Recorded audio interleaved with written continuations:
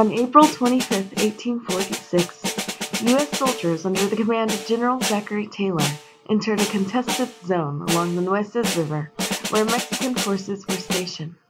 The president at the time, James K. Polk, would not officially declare war against Mexico, although he aspired to expand U.S. territory into present-day California, a territory belonging to the Mexican government.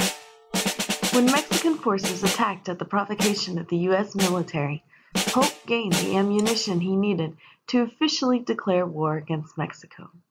After many battles and heavy losses on both sides, Mexico would eventually submit to the United States and sign away half their land in the Treaty of Hidalgo. In Mexico, women were often expected to remain at home, tending to the house and raising children while their husbands fought alongside General Santa Anna in the Mexican-American War. Not all women, however, adhered to these norms.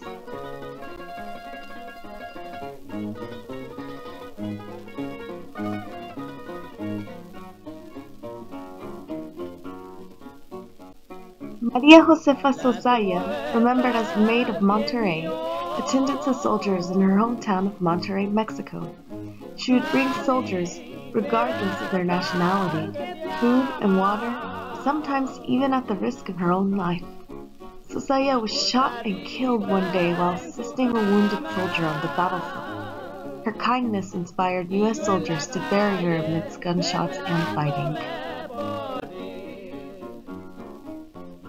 Another woman from Monterrey, Maria Josefa Zozaya, appeared before General Pedro de Ampudia in a captain's uniform and requested to join the fighting in her hometown. General Ampudia warned Zozaya of the danger she would face as a woman in battle. Nonetheless, she insisted on fighting. The courage Zozaya demonstrated during the Battle of Monterrey earned her the nickname the Heroine of Monterrey. One woman's bravery helped Mexican soldiers win the battle against U.S. soldiers in the Battle of Dominguez Ranch.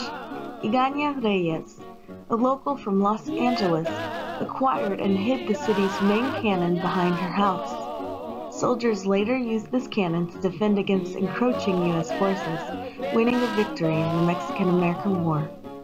Because of Reyes' actions, many remember this battle as the Battle of the Old Woman's Gun.